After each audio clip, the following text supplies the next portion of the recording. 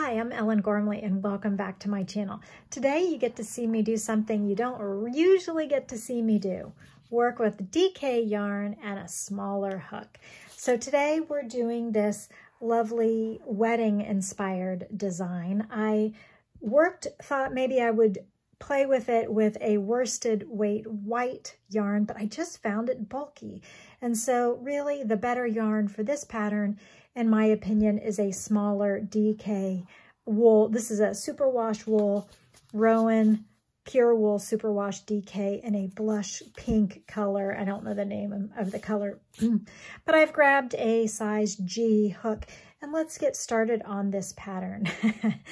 As usual, Theo is here and we'll see if he steals some of my pins, but he is here with me today.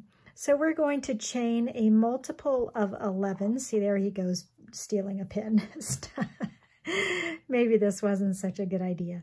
For this one, I have chained 33. I'm going to do 22 for our swatch on camera. 1, 2, 3, 4, 5, 6, 7, 8, 9, 10, 11, 12.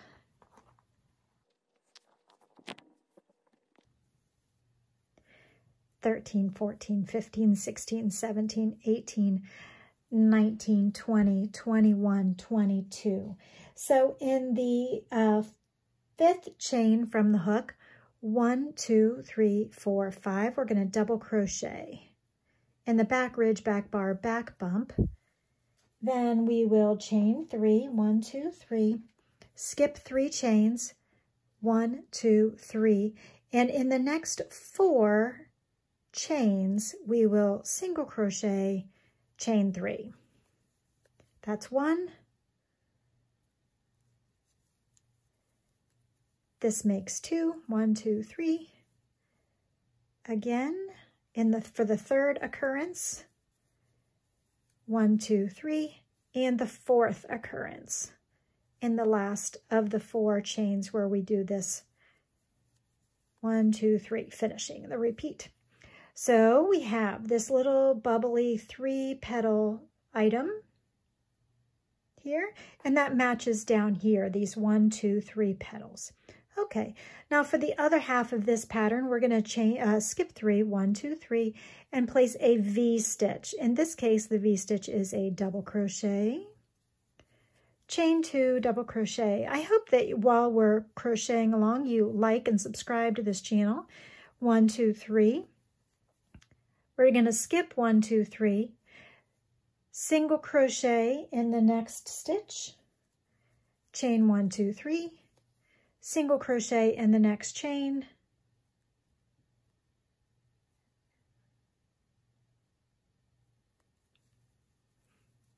chain 1, and finish with a half double crochet in the final chain of that foundation. And here we have the completed row 1. So the row is made up of these little cluster flowery looking things, which is what you can also see here, and V stitches. Okay, we're making a much smaller piece so that we can get through a couple of rows faster.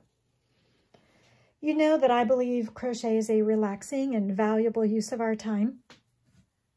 This is a really pretty quick pattern because it is so light and airy, and we're going to chain 1, 2, 3, 4 for the beginning of every row. Double crochet in that first same stitch.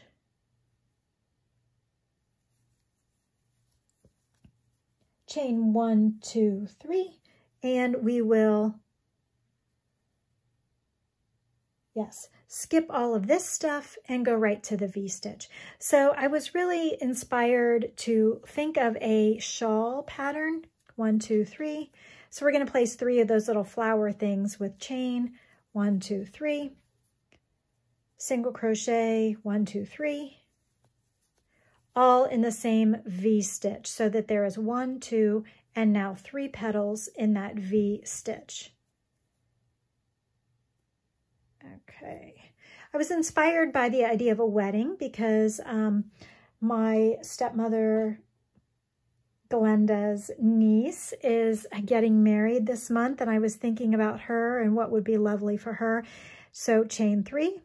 Now we're going to see these 3 petal grouping. We're going to work in the middle one with a V-stitch. And that's why I wanted to pick the white yarn for the wedding, but then I wasn't pleased with the bulkiness of the white yarn with this lovely delicate stitch pattern, and I found this beautiful blush pink and thought this would be a really good choice. Now as we get to the end of the row and we have left a double crochet in the turning chain, we're going to single crochet in the double crochet, 1, 2, 3.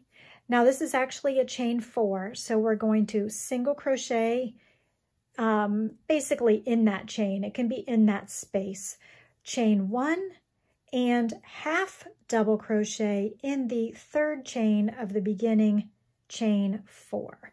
So to show you on the pinned out swatch where you can see the stitches nice, and so looking at this more precisely, we now have done row 1, the foundation, and then we turned and went back, and when you're looking at it from the back side, we did a little chain 3 space here, single crochet, chain 1, and half double crochet. So the fall is really a perfect time to think about wedding accessories because I think a lot of people get engaged in the fall. We're going to chain 4 and turn. And then you have plenty of time to make some wedding accessories in time for next spring's weddings. So we are now going to double crochet in the same stitch here. And chain 1, 2, 3. Skip the little petal.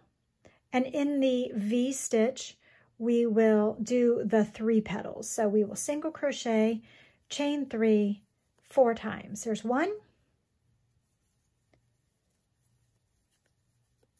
2, single crochet and chain 3, 1, 2, 3 for the 3rd time, single crochet and chain 3 for the 4th time in the V stitch.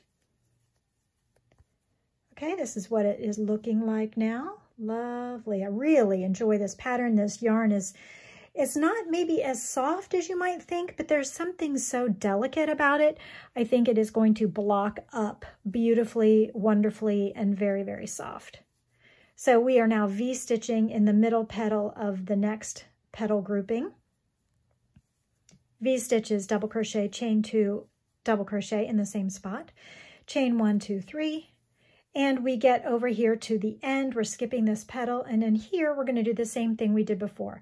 Single crochet in the double, 1, 2, 3, single crochet in that space in between the chain 3 space and the double, just chain 1 this time, and then half double crochet in the 3rd chain of the beginning, chain 3. Okay, beautiful.